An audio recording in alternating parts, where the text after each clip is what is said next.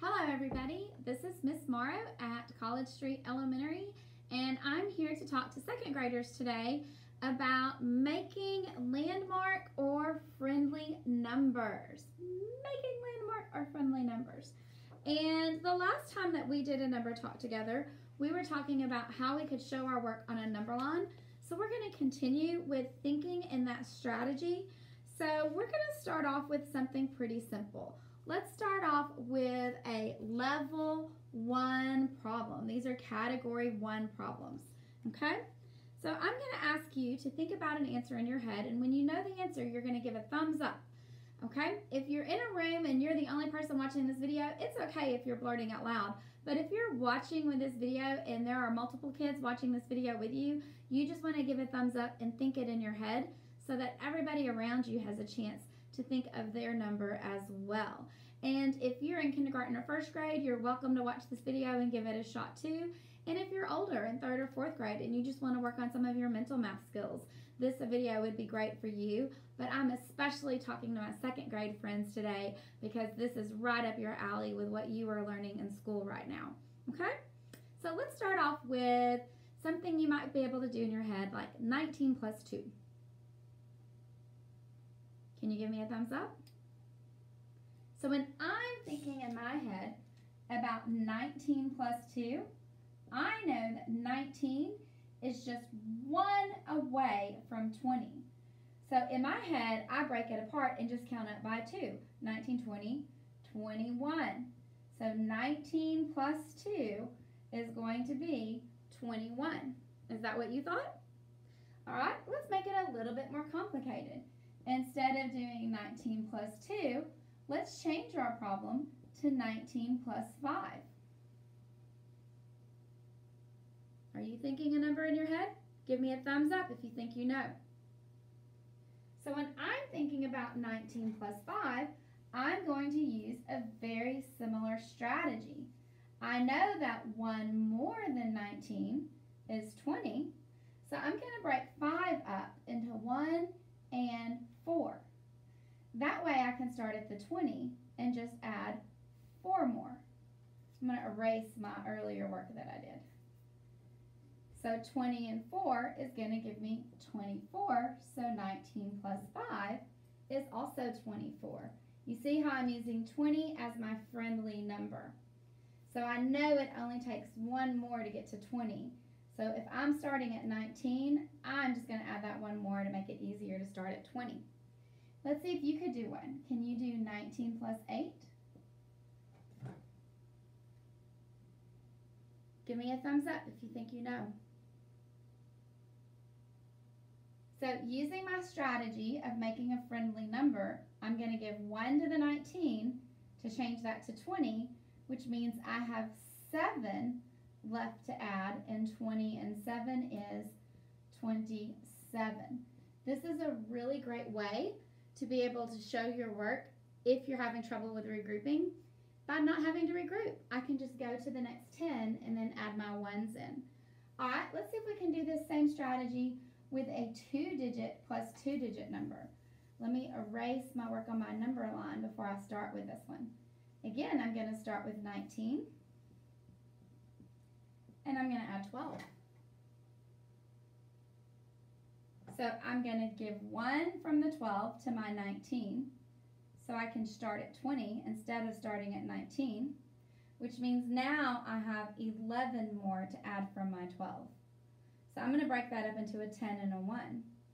So 10 more would give me 30, and 1 more would give me 31. Did you say 31 as your answer to 19 plus 12? Okay, let's do some more problems. Now, if you want to keep working on level 1 problems, we're going to do another one. You can make up your own level 1 problems. All of my level 1 problems have a number that have a 9 in them. So I'm going to add 7 plus 19. Notice I'm still using a number with a 9 in it. So you can make up your own level 1 problems by choosing a single digit number and then making a number with a 9 in the ones place. So when I'm adding 7 plus 19, Most of the time people want to start with a number that's first in the number sentence, and they start with a 7. But because I know this idea of making landmark numbers, I'm going to switch my add-ins to turn that equation into 19 plus 7. That makes it easier to think about because now I can use my landmark number that's close to 19. So I'm going to give 1 from my 7 to the 19 and add that first. So now I'm changing my number to 20 plus 6. So my equation changes, and using place value, I know that 20 and 6 is 26. So I'm thinking of it as 2 10s and 6 1s. So it makes that easier to add because I'm able to use my place value. All right, let's try another one. If you know that 7 and 19 is 26, use that idea of friendly numbers. Let's up our game a little bit. Let's do 2 digits and 2 digits. How about 16 and 29?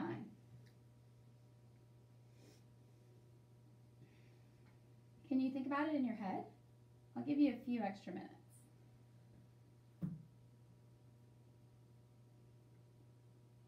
Would you start at the 16 or would you start at the 29 if you were adding this on your number line?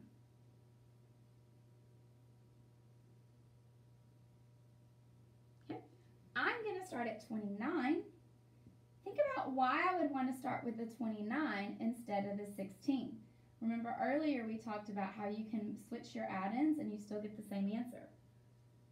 If you said because 29 is close to 30, then you were thinking about my friendly number. I knew that 29 was just 1 away from 30, and that's going to make my problem easier to solve. So I'm giving 1 to the 29 ahead of time to change it to 30, which means out of 16, I have 15 left to add. So I'm going to break that up and add a 10, and then add a 5, and that'll give me my 15. So 30 plus 10 more is 40, plus 5 more is 45. Is that the answer that you came up with? So my answer is 45. Let's try another one. Let's do 19 and 18. So remember, I'm doing category 1 problems, so I want to make sure all of my problems have a number with a 9 in the ones place somewhere. So if I start at 19, what's my friendly number? Did you say 20? So I'm going to give 1 to the 19 to change that to 20. Now I'm starting off with 20, and I still need to add 17 more. So you could add your 1s first and then your 10s, but I just like doing 10s with 10s. It makes it easier to count, I think. Did you come up with 37? All right, let's do one more category 1 problem. How about this one? Think about how you would solve that in your head. I'm at 29. What would be close to 29? So what would I need to move from the 33 to give to the 29? How many would that leave me to have to add? Let's see if we can do this in our heads this time, and then we'll check it on the number line. So in my head, I'm thinking 29 plus 1 more would be 30. Excuse me. 30 plus 30 would give me 60. And I already used one of my 1s because I put it over here with my 29, so I had 2 left. So I think my answer is 62, but I want to check it on my number line. So I start at 29, and I'm going to just add 1 more to get to 30. That makes it easier to add all those numbers. Then I still have 30 left to add. So I'm adding my 3 10s. 30 plus 30 is a double, I know, that's 60. And because I already moved 1 over here, I only have 2 1s left to add. So that would put me at 62. Is that what you got as well? Good job. All right. let's move on to category 2 problems. So now we're leveling up. We're going to do level 2 problems. We're going to do a couple together, and then if you want to continue practicing this at home, I'll show you how you can make up your own problems at home. So for level 2 problems, we're going to make sure that one of our digits is always an 8 in the ones place. So we want to make sure an 8 is in the ones place. Let's start off with a pretty simple one. So if I'm at 8 and I want to get to a friendly number or a landmark number, that means I need to take 2 from my partner number because I want to be able to make the next 10. So remember when we were starting with 9, we were adding 1 more to get to our friendly number. Now I'm at 8, so I'm adding 2 more, and now I'm at a much friendlier number to add. I like having that 10 there. So because I had 8 plus 5, that means I'm going to break my 5 up into 2 to go with my 8, and that still leaves me with 3. So I still need to add 3 more, and that would put me at 13. So we want to think about ways that we can do this without counting up on our fingers, because we're trying to use those landmark numbers to start doing some mental math. So let's try one with a 2-digit number. I'm at 8 and I want to add 13. So how many am I going to give to the 8 to start this off with a friendlier number? Did you say 2? So I'm going to count 2 more from the 8, and that starts me off at 10. So I took 2 from the 13, which means I have 11 left to add. And I can break that up into a 10 and a 1 to make that easier. Did you get 21 as your answer as well? Okay, let's think of another one.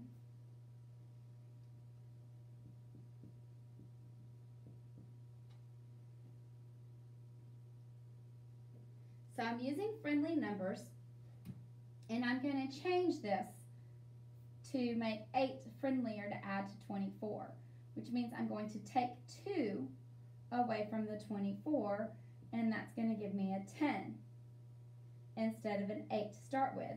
And that changes 24 to 22. I'm giving 2, so that means I have to take 2.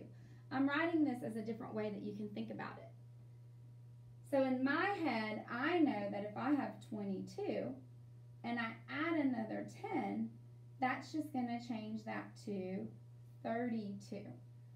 So by changing my 8 to a 10, I'm able to add that easier to my second add-in. So this time I'm doing it without using the number line. On my number line, it would look like this. I changed 8 to a 10 by adding 2 of them, and that left me with 22 to add. So now I'm at 32. Notice this time I did not break my 22 up into 10s and 1s. Now that I'm doing category 2 problems, I'm trying to combine some of those steps to make it easier to add in my head. All right, let's try this one. What about 18 and 7 more? I'm going to give you some think time on this.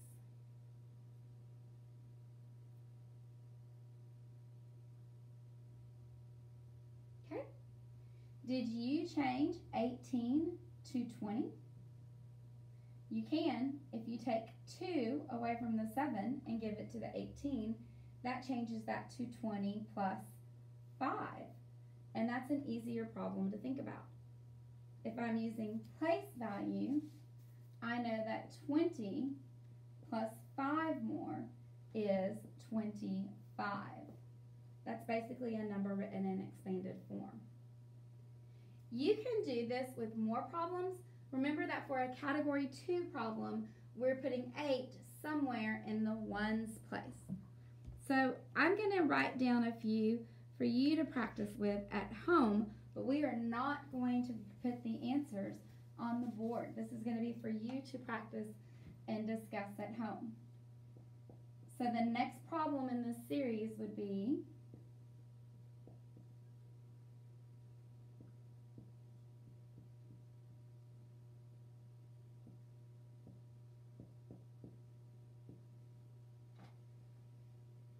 how you would do at home solving those 4 problems using that same strategy. Change your numbers with an 8 to the next friendly number and see if that doesn't make those problems easier to solve. Okay? Last, we're going to think of some category 3 problems. Category 3 problems are going to be 2 and maybe even 3-digit add-ins. So we're moving up to level 3. Okay? So these problems are going to be much bigger than what we were solving. And again, you're trying to solve this in your head and think about it in your head before we solve it with the number line. So I'm doing 99 plus 38. How can I change that to a friendlier number? What's close to 99? Did you say 100? If you did, you are thinking about your friendly numbers and your landmark numbers. 99 is just one number away from 100.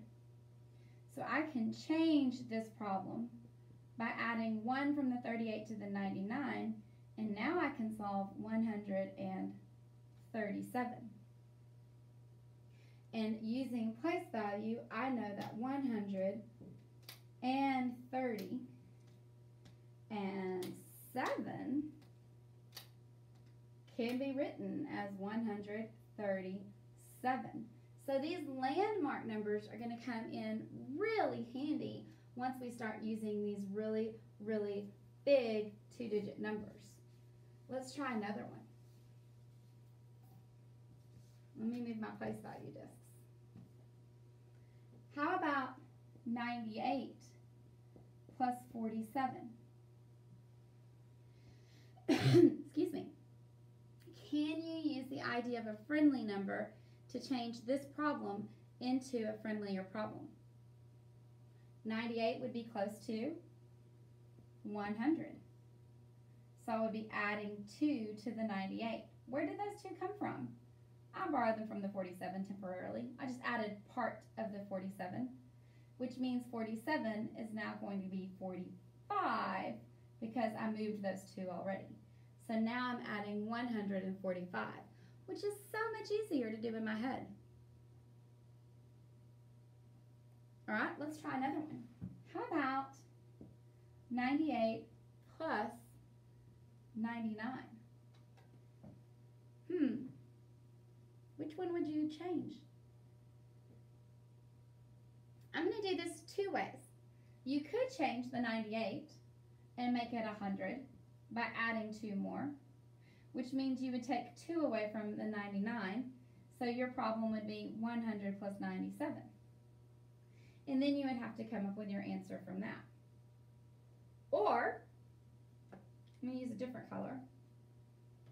You could, instead of doing that, change your 99 by adding 1 from the 98, which means 98 becomes 1 smaller. Now it's 97, and instead you're adding 100. So look at how this changes our problems. I either have 100 plus 97, or I have 97 plus 100. And we know that those are equal. So it didn't matter which strategy you chose, which number you changed. All right, let's try one more in a category 3 problem. And then I'll leave you with some that you can practice with at home.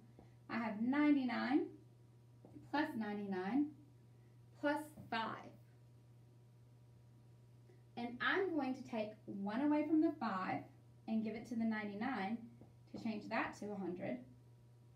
I'm going to take another 1 away from the 5, give it to this 99 to change that to 100. And because I took 2 away from my 5, we did this at the very beginning of our first number talk, that leaves me with 3 left to add.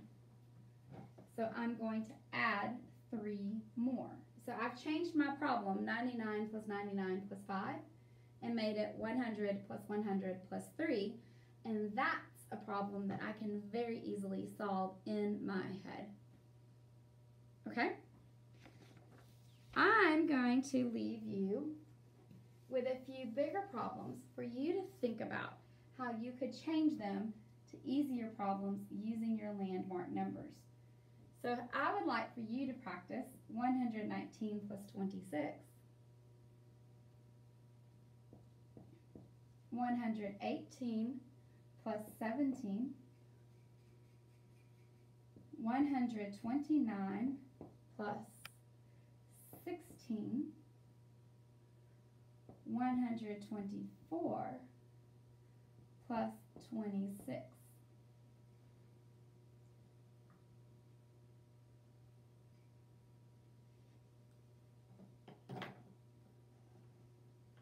So what problem would be easier to solve than 119 plus 26? If you're stuck, think about moving 1 and solving 120 plus 25 instead. Would that not be an easier problem to solve? How about 118 plus 17? What number would be close to 118? If you said move 2, so you have 120, that would make an easier problem to solve. And 17 would be 2 smaller, so now I'm adding 15. How can I change 129 plus 16 and make that an easier problem to solve? 29 is 1 away from 30, so 130 is 1 more,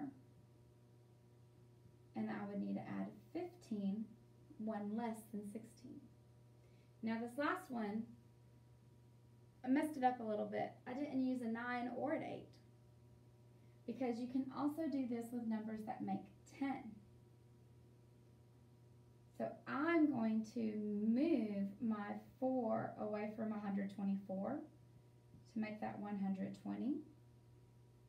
And I know 4 more than 26 is 30, and that is a much easier problem to solve.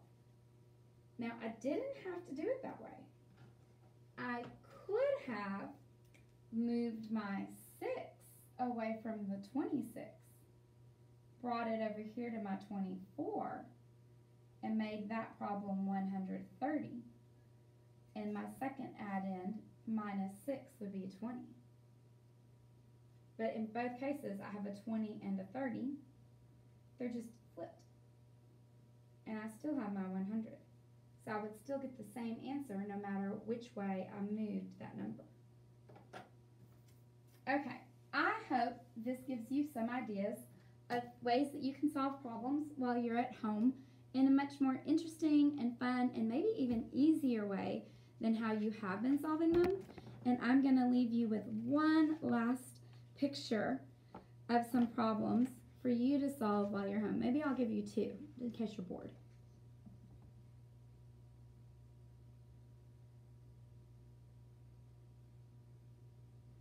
And how about these? Try solving these using friendly numbers.